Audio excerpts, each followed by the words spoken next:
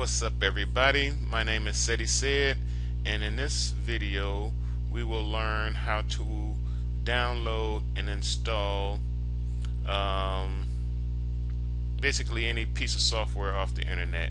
This is part of my basic computer skills video series. So without further ado, let's get started.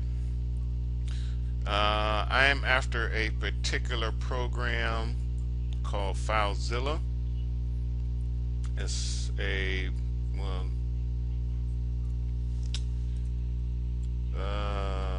let's just type in Filezilla. We'll see it right here.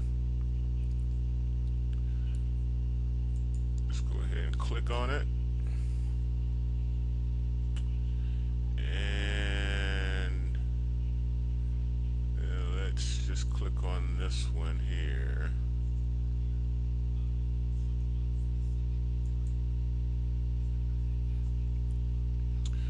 Alright, so now we're on to where I need to be, and I want this one here.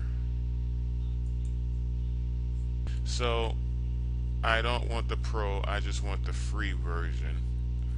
Okay, so we're going to go ahead and click on download, and it's going, when you click on download, your save window comes up, and this is where we get to dictate where we want this program to go. We get to determine where this file gets placed on our computer. So if we ever need it again, we know where to go. So the default at this particular time is across the, I guess we're going to call this the address window, but it's in a folder called libraries, and inside the libraries folder there's a folder called documents, and inside the documents folder are these folders here. So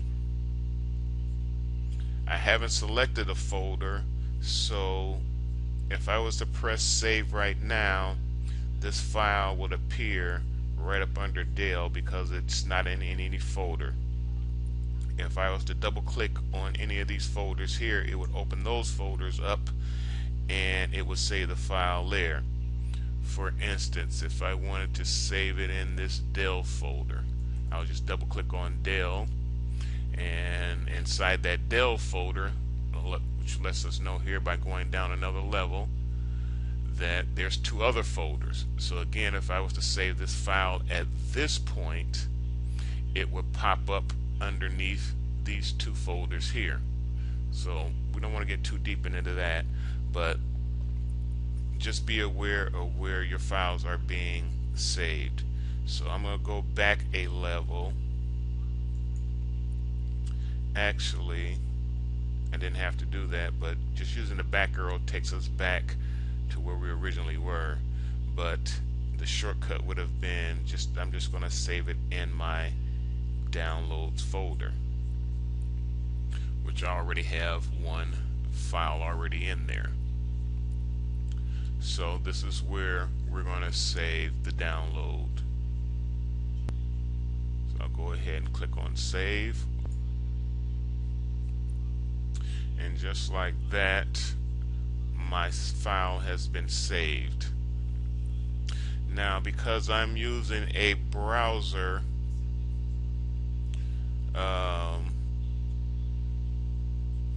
this browser here, it's Chrome, and if you're using Chrome, when you download a file, it shows up at the bottom of your browser window where you can click on it and it'll take you directly to that file.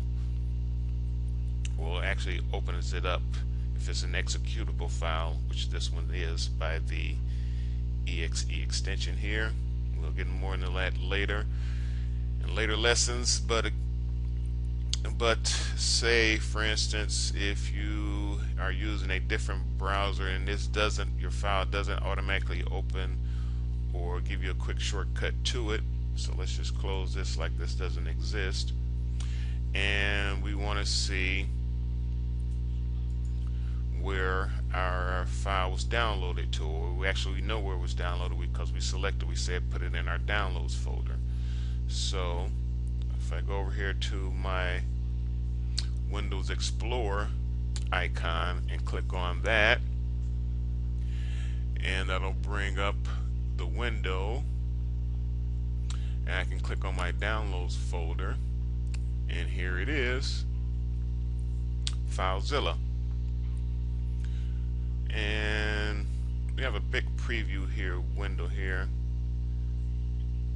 So I'm going to go ahead and put my mouse on the line between so we can stretch this out and get a little bit more information about the file we have here.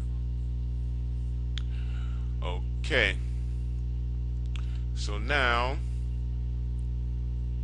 I can see that's the file that I downloaded. Now since I know this is the program that I want, we're going to go ahead and install it by we can do it a couple of ways. The easiest way is just to double click on it, but an alternate method is to use your mouse button, the right mouse button, and you can choose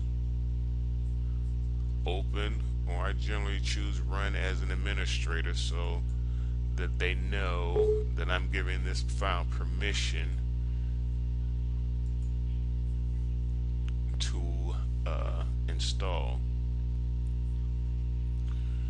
Okay, and then as part of most programs, they'll have a license agreement, and in order to use that program you must agree to their terms. And one of the things I generally do is just to scroll down just to make sure there aren't any boxes that they may pre-check for us. Usually if you scroll down and you see a pre-checked box, it's usually some type of advertisement where you agree for them to contact you, or you agree to download some additional software that has nothing to do with what you're working on, or what you say I'm just initially here to get this program, and just this program. I don't want anything else. So get used to that. Once you haven't set in your mind that you're after a particular program, get that program and do not get the attachments that they want to do. Some advertisers are, well, you know what I mean, I think. So I don't see any other attachments, so I'm gonna go ahead and agree. It says, please select whether you wish to make this software available to all users or just yourself. Because I know this program for, it's only for me. Okay, and the next option in this particular program, it says check the components you want to install and uncheck the components you don't want to install. Okay, the icon set language files, shell extension, desktop icon. Okay, so that doesn't appear to be anything extra, so I'm going to go ahead and click next to install. Now it says choose the install location. This is the default location, which I always suggest you use, but you can select to store this file in a different location. Just be aware, by doing so the program may not work properly. So unless you know what you're doing, just leave the destination folder as is and click next. Okay, says choose start menu folder, and this is just for the shortcuts. So again, we're just going to leave it as a default, the Filezilla FTP client, and click next. And here we go.